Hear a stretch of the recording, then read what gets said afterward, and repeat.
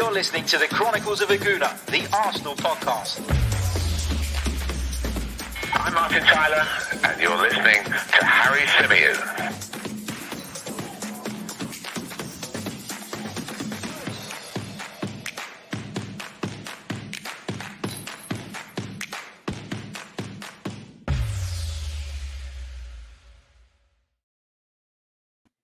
Hello and welcome back to the Chronicles of a Gooner, the Arsenal podcast brought to you by 90 Min. As ever, I'm your host, Harry Symeou, and I'm delighted to say that the international break is over and we've got some Premier League football to look forward to.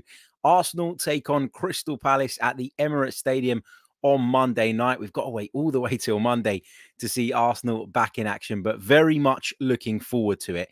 And as part of our build-up towards the game, I decided to invite on a very, very special guest. You've seen him on the Chronicles of a Gooner before. Welcome back to the show, Harvey from the Red and Blue site. Harvey, how are you doing, my friend? Yeah, very good, mate. Thank you for having me.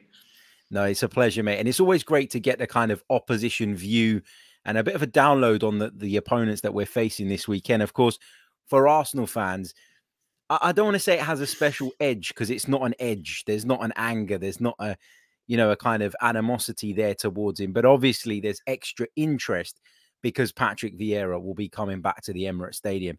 An Arsenal legend, for me, easily in Arsenal's top three greatest of all time players. Went away, started his managerial career. I think there have been some question marks about Patrick Vieira up until now from a managerial perspective. He's somebody that was linked with the Arsenal job, naturally, given the fact that he has such a strong affiliation with the club. He's at Crystal Palace now, Harvey.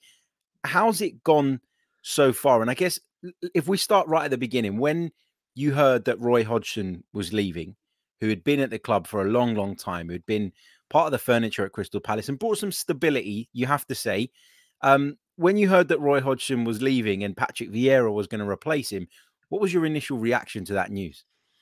Well, first of all, I think in terms of Roy Hodgson and his position at the club, I think the Palace fan base as a whole knew it was really the time for him to go. Obviously, there's a certain amount of risk that comes with that because as long as Roy was at the club, you really felt we would stay up. The problem was, we had an aging squad. We had the oldest manager in Premier League history as well at the end of last season.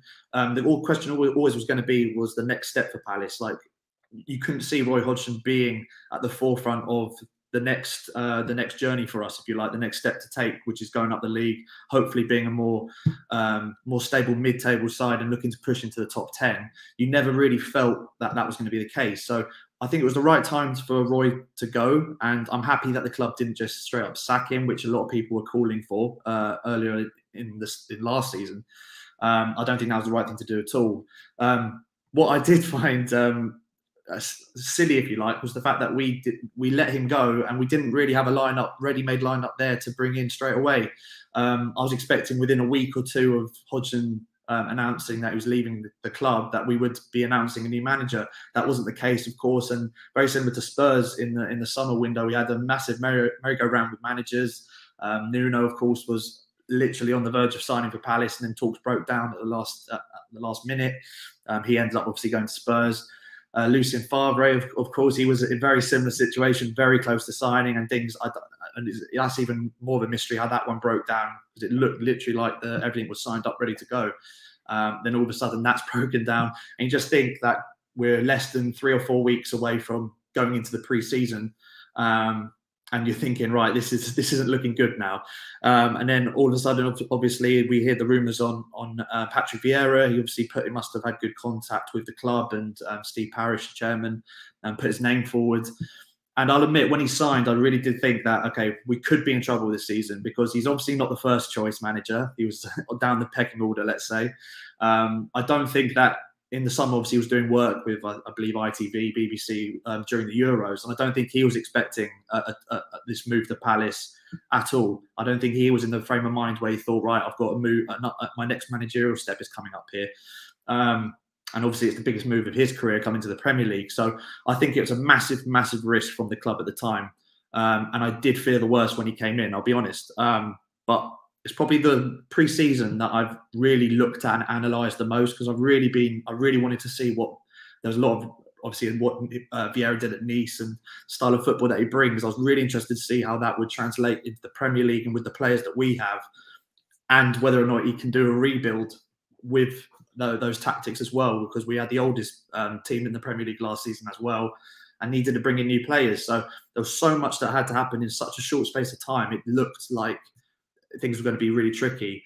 But as the preseason went on and you saw what he was trying to do, the confidence did grow in me. I know some Palace fans even now are still not too sure if it's going to work long term. But I think from game by game, week by week, I've just seen improvement in the squad. The players that we've signed were the right signings. I'd literally say it was almost a perfect window. Maybe a backup winger is all it was, is the signing away from being a 10 out of 10 window. And I think the results, we should have more points than we have at the moment, which is, with the start to the season we've had, is actually, quite impressive, I think. And things are looking good at the moment. And it's a real credit to Vieira and the backroom staff at Palace to get this turnaround happening in such a short space of time, really. Yeah, absolutely. And you mentioned there that Palace probably should have more points than they do on the board. 14th in the league at the moment going into this one. Just one of your fixtures, 4 draws along the way and 2 defeats. But at this stage, Harvey, where it is still, the very early part of the season, you can take more heart from the performances, can't you? And you can look at the bigger picture at this point rather than kind of getting it obsessed with results. That will come later on, won't it? The need for points. But right 100%. Now, it's about showing signs of improvement and showing signs of the direction in which Patrick Vieira is going to take you guys. What is different about Patrick Vieira's Crystal Palace in comparison to Crystal Palace sides of the past, do you think? What stands out? What stands out to me is the energy. I think Palace have always had a certain amount of energy in probably more associated with bigger games. You'd see it normally. We normally go each season with 1 or 2 really big shock results that people aren't expecting, and that is because we do tend to turn up in the bigger games, especially away from home. But across the course of the season, especially last season, when obviously it was clear that Roy was coming to the end of his time at the club, we were one of the worst running sides in the league in terms of distance covered, and with an aging squad, it was clear that we were getting dominated in just pure passion and desire on the pitch. It came across anyway as a fan, and the running stats back that up. And also I think we wouldn't say it's a nervous approach to the game, but it felt very much like it was just old-fashioned 2 bangers of 4 and just soak up every pressure. And that was in every game. We'd be playing, I don't know, Brighton, obviously, it was a big game for us. But you play a team like Brighton or a team that Burnley, for example, and you'd let them have the ball, soak up the pressure. And then when we did get the ball, we're famous in the years gone by for having really good, quick counter attacks. In terms of Palace history, that's a big trait for Palace, is quick counter attacking, flary wingers, And we showed none of that last season. This season, though, Vieira's just turned it all around. I think the players coming in. Conor Gallagher so far been our player of the season. I'd say he's been unbelievable with the amount of energy and the composure for such a young player in the midfield, especially after an average season, I'd say, at West Brom last season. I think he's just turned it around, and that experience, I think, with West Brom must have been, I think, is vital for his improvement in the league this year. And players like him, Elise obviously got his first goal against Leicester as well before the international break, and he's someone who's had very little minutes, but he was EFL Young Player of the Season in the Championship last season. And these young players with so much potential coming through, the Anderson and Gay at the back line, they're really good signings and shows the progression that we're looking to have going forward, a long-term goal, long-term vision. Now it's dropped the average age of the squad down considerably. And just all of these players bring so much energy. And you always feel like, even when we're 1-2-0 down, we're always in with a shot. Whilst last season it was the case that, against Leicester, for example, we went 2-0 down in quick succession just before half time. And you knew that game was done. There was no way we were getting back in it. But this season, obviously, the results showed that we could turn it around. And you feel like that is always going to be the case in every game we play. And that's something that's, I applaud the players and the staff for doing that. Yeah, for sure. I mean, Patrick Vieira has brought, as we said, a very different style to the club. Am I right in saying that as long as Crystal Palace steer well clear of the drop zone and you keep seeing progress in terms of the style of play, in terms of where you're going in the longer term, that the Palace fans will probably be satisfied with that? Yeah, 100%. I think, well, especially in the situation we were when he came in, I think that everyone would have ripped your arm off to just stay up this season. I know that's a bit of a, you're contradicting myself slightly. Obviously, when you look at people being unhappy with just staying up last season under Roy, but obviously it's different scenarios, different circumstances. There's a lot of change all at once at the club, not just on the pitch, but behind the scenes as well. So I think first and foremost, the goal is staying up. And we know 7 points from 7 games could be a lot more than that. But I think that just shows the progression we've made in such a short space of time.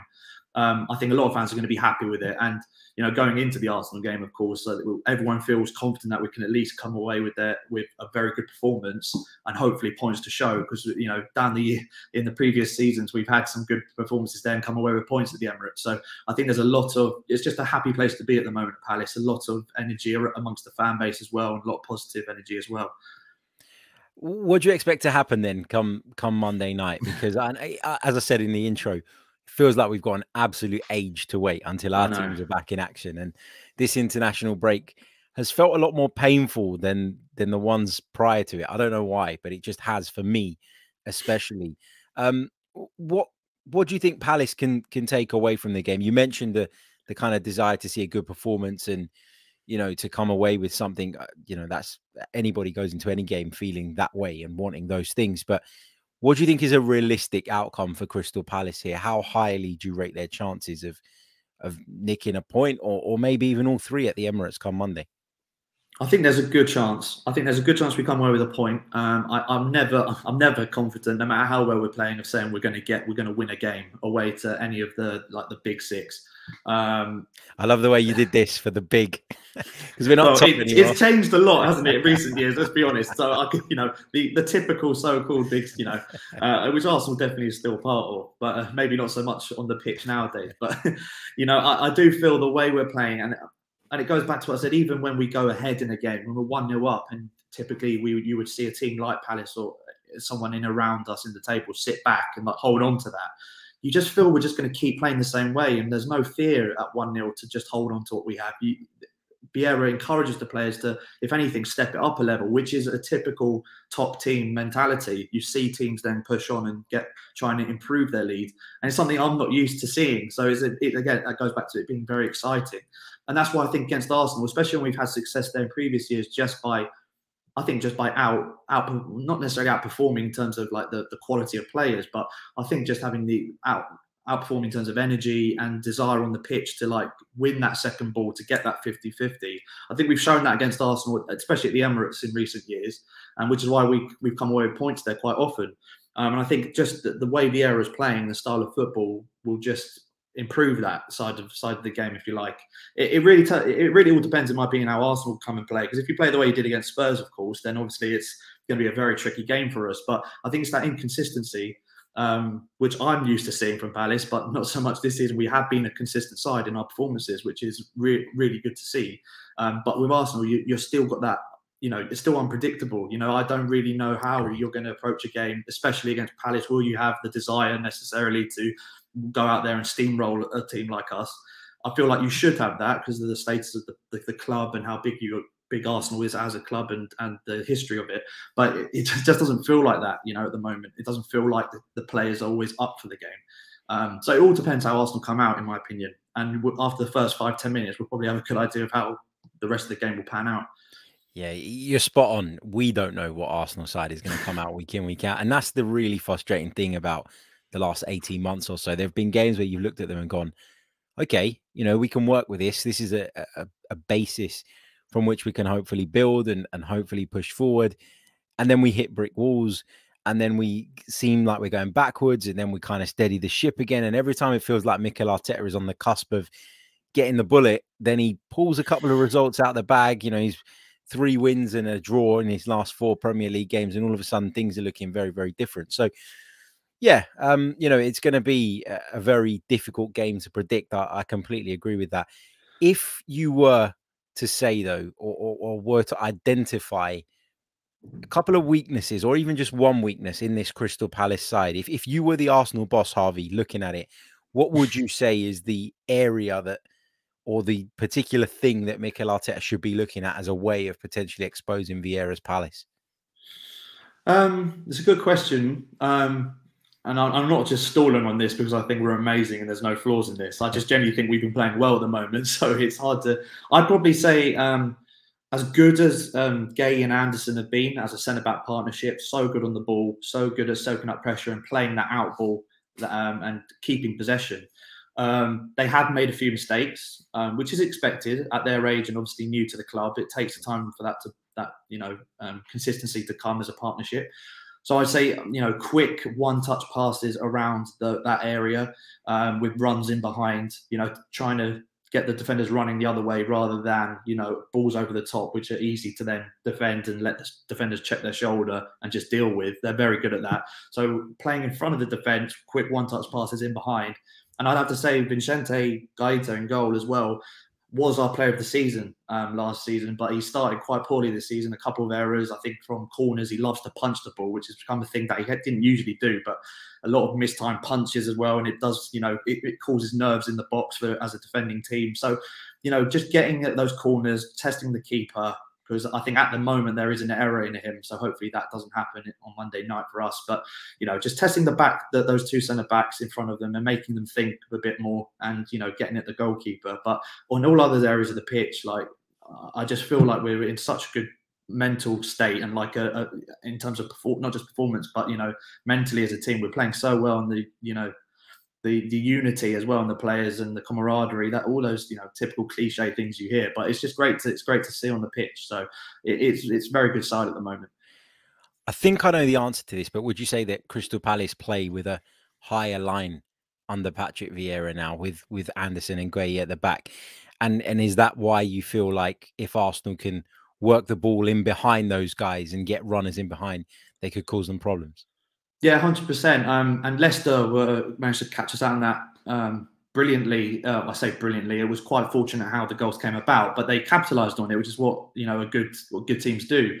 Yeah, absolutely right. We are playing much higher up the pitch. Usually, under Roy, we were expecting to see all 11 men in our own half for 80 minutes of the game. But under Vieira, where we're having much more possession on the ball than we usually have, we're dictating possession in most of the games we play in. We are seeing a much higher line, and the defenders naturally, Anderson being a ball-playing defender, did so well in the second half of last season for Fulham. Gay, captain of the under-21s for England, they're players that like to have the ball and are confident being higher up the pitch. Problem is when one of their passes does get misplaced, which is very rare, but has happened on one or two occasions and happened for Leicester's first goal in our game, not this weekend, the weekend before. They capitalised on it quick, pinched by Iheanacho, and then he's in on net, obviously. So that risk of playing out from the back, that's always going to be the risk. And for a team like Palace, we're going to make more mistakes than a City, obviously, or a team that are used to playing that style, Arsenal, for example. But it's something I can if we do make that error, I'm not going to be too annoyed with it, because it's all part of the process that we're trying to make at the club. Yeah, and that's something that I think can relate to. You look at your defense, and sometimes they give you a mini heart attack when they're playing the ball out from the back and really trying to suck their opponents in. And Arsenal do it a lot under Mikel Arteta, and sometimes you see the centre halves pretty much on the goal line waiting for the ball to try and drag people in, and it does make you feel nervous. But as you say, it's one of those things where the manager will be well aware that approach comes with a risk, and the manager will obviously be disappointed if it goes wrong and if it leads to conceding a goal, but I think they'll accept that, and I think they prefer that their players do what it is that they want them to do and apply the kind of approach that it is that they're looking for, and accept that those mistakes will come rather than them completely abandoning it. So I think we can relate to that. My worry from an Arsenal perspective is I don't think we've been good enough at getting runners in behind centre-halves this season. I think we've done it on a couple of occasions, and when we have, we've looked really good. But I think the way we look to do it is quite different. I think what you'll see from us is you'll see our centre-forward drop into a deeper position, trying to bring the centre-halves with him, and then opening the doors for whether that be Saka or Smith Rowe in the wide positions to make those diagonal runs from the wide positions in field and get in behind that way. And I think we don't do that as well when Aubameyang is the centre forward. When Lacazette plays there, we do that a little bit better. But with Lacazette, we have no threat in behind. So it's kind of really difficult for Mikel Arteta, I think, right now to find the balance between the two. I've been saying it for months. I think we need a hybrid between Lacazette and Oba to have the best forward line that we can. But unfortunately, strikers don't grow on trees. So we are where we are. But Harvey, thank you so much, mate. Really, really appreciate you coming on. I'm going to get a prediction from you. But first of all, let everybody know how they can keep up to date with the brilliant work you do around Crystal Palace. Cheers, mate. Yeah, of course. The Red and Blue site, you can see down below. That's my Twitter handle. Red and Blue site YT as well is the YouTube channel. As Harry said, they're mainly Palace stuff, of course, but touch on other teams and stuff like that. And, you know, previews, reviews, match vlogs at times, you know, things like that. So all that good stuff. So Twitter and YouTube probably the main places to find me. Good stuff. Make sure you do check out Harvey's channels. I promise you won't be disappointed. So Harvey, to wrap up, prediction for Arsenal versus Crystal Palace in the Premier League this coming Monday. I don't usually do this, but I am going to predict a 2-1 Palace win. I just feel like we're in that state of mind. We should have got wins in both of our last 2 games. They were both draws. I think both of them should have been wins. I feel like that big win is, you know, we had that against Spurs. We have the ability to do that against teams like Spurs or, you know, teams of that ilk. I think that at the Emirates, we've had good fortune there in previous seasons. I'm feeling confident about it. And I don't usually predict an away win at all against sides like Arsenal, but I do feel confident. I don't know. I was going to say good stuff, and then I thought, no, it's not good stuff, is it? But no, look, you know, if you don't go into games feeling positive, then what's the point? So I get it. And, you know, as you say, Crystal Palace, the points kind of total so far doesn't necessarily reflect what their performances have been like. I would like to wish Crystal Palace luck for the rest of the season after Monday, of course, and the next time we meet. But yeah, but I'm buzzing to see Patrick back at the Emirates Stadium as well. So nice little side story to this one as well. Right, we're going to leave it there. We'll be back very soon with some more Arsenal and football related content. Until next time, take care and stay safe. All the best. Ciao.